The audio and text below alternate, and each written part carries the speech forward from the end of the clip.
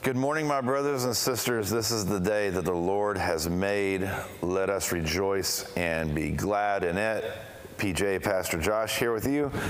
Romans chapter 1, verse 28 is our verse of the day, and it says this: since they being humanity, since they thought it foolish to acknowledge God, since we looked at him and were like, hey, I'm not going to follow him. It says this: he abandoned them to their foolish thinking and let them do the things that should never be done.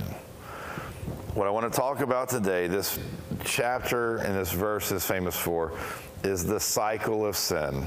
The cycle of sin. What that simply means is this: God punishes sin in one sense.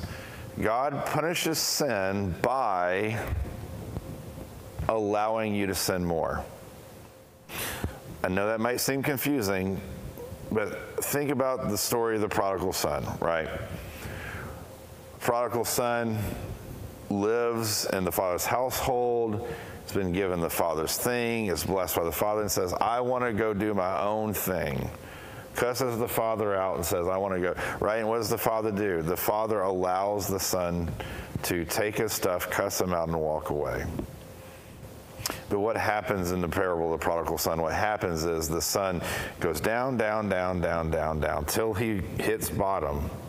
And he looks back up and he says, you know what?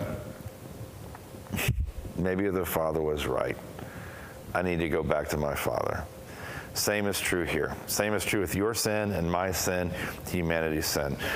God will, what does it say? He abandoned them. He will let us do the things that we should never do. One of the punishments of sin is God will allow us to go into more sin. Why? So that at some point we will hit that rock bottom. And we will see that what he says is true, that sin always leads to death. Sin always, not just physical death, relational death, societal death, spiritual death. Sin leads to death. We will figure out that sin leads to death, and we will get tired of the death in our life, and we will turn back to God and say, Father, let me pull out of this. Let me acknowledge who you are. Let me acknowledge that wisdom and life and grace is all found in you. And we turn back to him, because in him is found life. In him is found everything that you were created for. So let's turn this back into prayer. Father, we thank you that you do not abandon us totally to our sins. We thank you for free will that you've given us that allows us to accept you or reject you. We thank you that you didn't make us robots, that you allowed us to truly experience love.